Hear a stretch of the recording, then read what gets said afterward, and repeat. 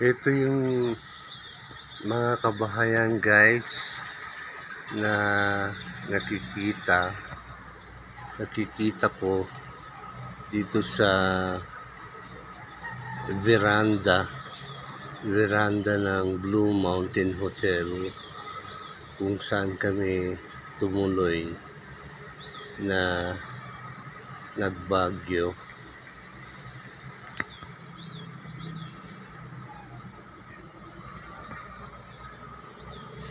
Yan guys, dito sa may Balsigan ito guys, area ng Balsigan dito sa Baguio City. Ayan guys, yung mga mga kabahayan dito sa Balsigan. Pati doon sa mountain na yun, sa malayuan, ang dami na rin that's Bakaking area, yung pinakalas na mountain dyan na nakikita dito sa video vlog number 23 ko.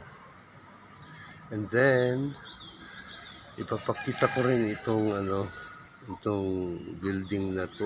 You see, malaking building ito na ayan.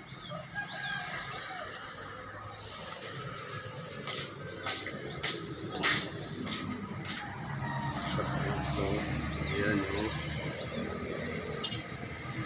this is the structures of the buildings wherein they erected or they built the residences here down the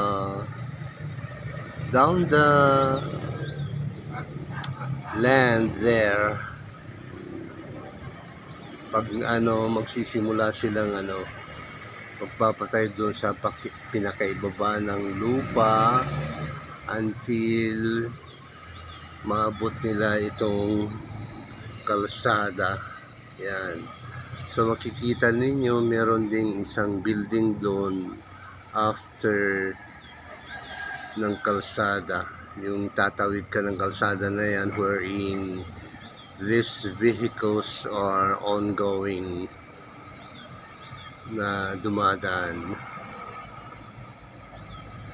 So this is Baguio City, ladies and gentlemen, my friends, guys. Baguio is so nice. It is somewhat similar to Jerusalem. Jerusalem is also a mountainous place. Kung paano nakikita ninyo ang itsura ng Baguio City, Philippines, ganon din ang Jerusalem, because I went in Jerusalem as a caregiver as well. Thank you. Ito guys, ang breakfast ko dito sa Blue Mountain Hotel. Ayan guys.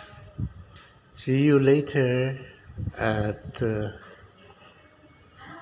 Grotto of Lourdes and Mines View Park. Kakain na ako guys. Babu! Ito guys, nagbibihis ng mga anak ko kasi lalabas na kami. Nagpupunta ng Mines View Park.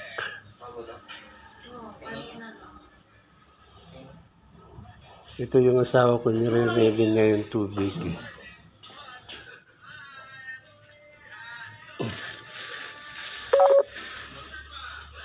Low battery na to. I-charge ko nga sandali. Hindi mo kasi chinyards. Kanina naman kagabi ka pa, hindi ka na. Ay, mamaya na daw. Ito guys, Baguio Botanical Garden. Okay guys, babu.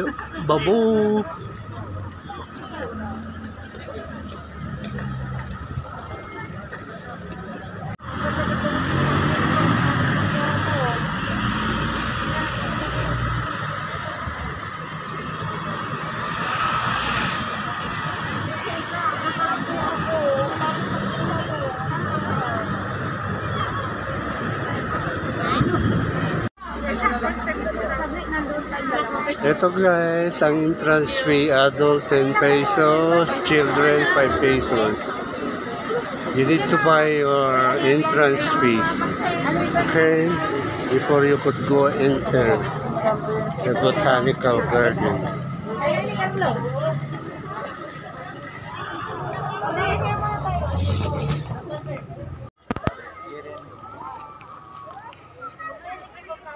Ito guys, tignan ninyo itong mga wildflowers na nandito sa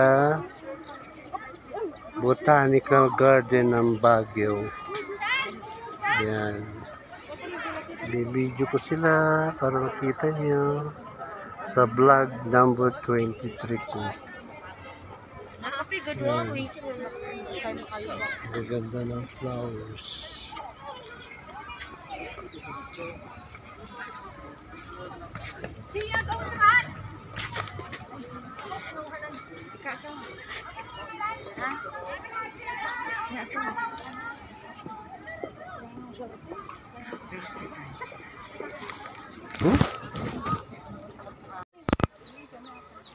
Ito guys, itong mga magagandang flowers dito sa Baguio Botanical Garden.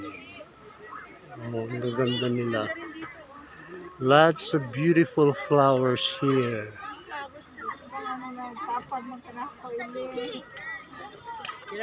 Yan. Punta pa ako doon sa bandaroon para makuha. Pakitignan mo Camilo yung ano natin. Merienda natin pag lagutom tayo.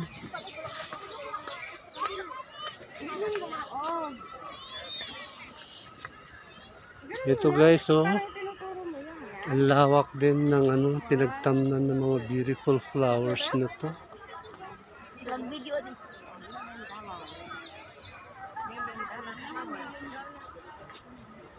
Yan, dami nagpapapicture dito sa flowers na to guys.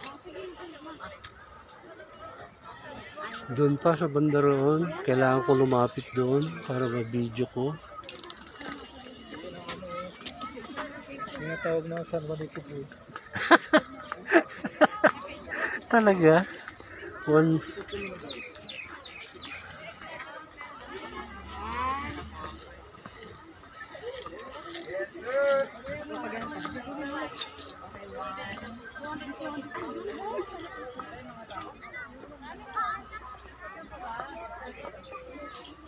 Ito naman guys, sa right side ng ano, na unang ibinidyo ko na ano,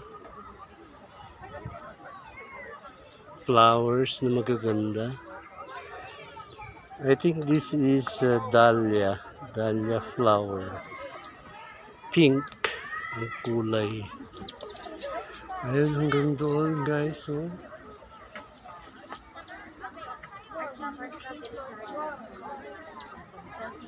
Maraming mga tourist dito sa Botanical Garden.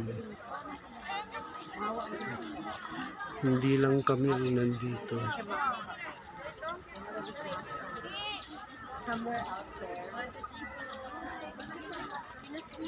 Tapos sa bandaroon pa guys, oh, dalawang naglalakihan na elepante na statue. There's the two there. Punta rin ako doon sa may yellow. Ito, hindi ko alam ang pangalan nito guys. Usually ito yung bulaklak na ano, nilalagay sa puntod ng patay kapag ano, o Sense Day. Ayan. So you could see with my vlog number 23, it is really a botanical garden of Baguio. That's all guys. O ayan. Guys, nasa background itong bunsong anak ko, asawa ko, yung empleyada niya si Telma, Maricel, at saka yung asawa niya. Say hello. Ayan.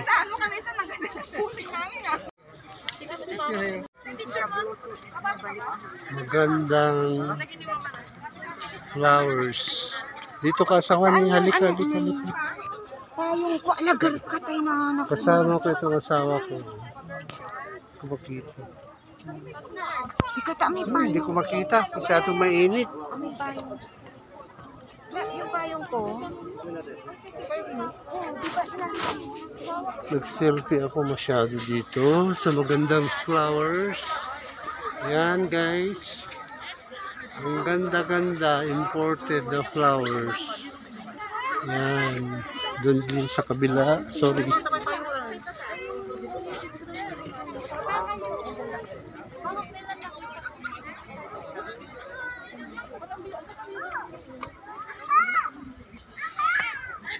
Dito. Ayan. Mainit ngayon guys dito sa Botanical Garden ng Baguio.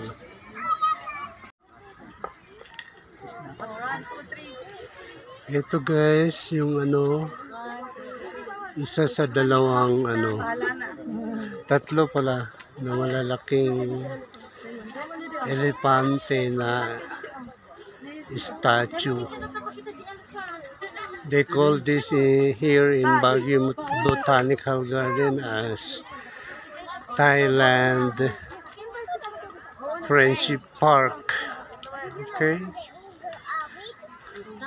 Thai elephants in Baguio. Sabi dito sa nakalagay na na nakasulat. SCG Mariwasa. Yan. Yan guys, itong side view. Oh, yan. Thailand's Friendship Park here in Baguio Botanical Garden.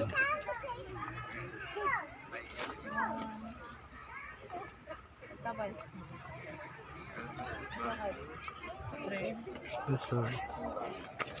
Ako naman tapit sa cellphone niya. Kleng.